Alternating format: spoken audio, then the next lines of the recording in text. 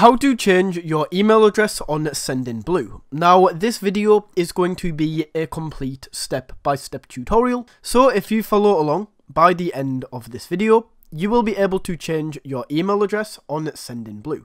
Okay, so to do this, you first of all want to load up Sendinblue right here and sign in to your account.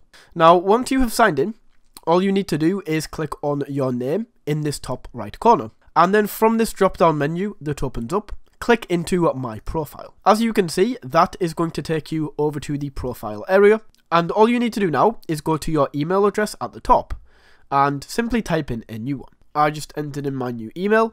And then once that is done, we can scroll down to the bottom and click Update My Profile. As it says, an email has been sent to your inbox. So what you need to do is go ahead and confirm this. Then your email address will change. And that is how you can change your email address on Sendinblue.